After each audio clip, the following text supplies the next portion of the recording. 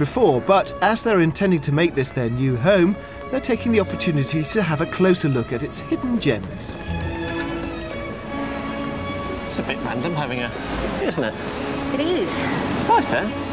It's really nice. Yeah, it's good. St Albans clock tower is said to be the only medieval belfry in England to stand on a high street. It was built around 1410 and the original bell is still there. First named Verulamium by the Romans, the city was rechristened in the 3rd century after the Roman soldier Alban. And his shrine can be visited in the cathedral and abbey church that bears his name. The cathedral's architecture stems from a mishmash of periods.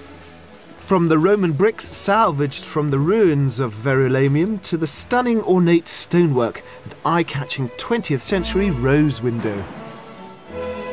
This is beautiful, isn't it? It really is. So intricate. Just across from the cathedral is reputedly the oldest pub in England.